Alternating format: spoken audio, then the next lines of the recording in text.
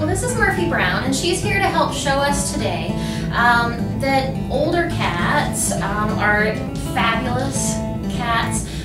They can be very healthy, they can be very active. As they get older, you know, they're not going to have that kitten energy that they used to have, but they should still play and they should still want to do the same things that they did when they were younger, maybe just not as often. Things that would be abnormal for a cat, if they're usually a cuddly kitty and they're right there in your lap, all of a sudden they're hiding more.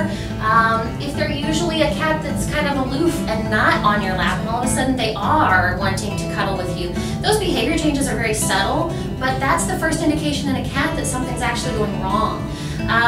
Other things to look for are changes in their appetite and changes in the amount of water that they drink and the amount of urine that they produce. If you're noticing in the litter box that the clumps used to be very small and now they're very large, if you're noticing that there used to be a few clumps a day and now there's 10,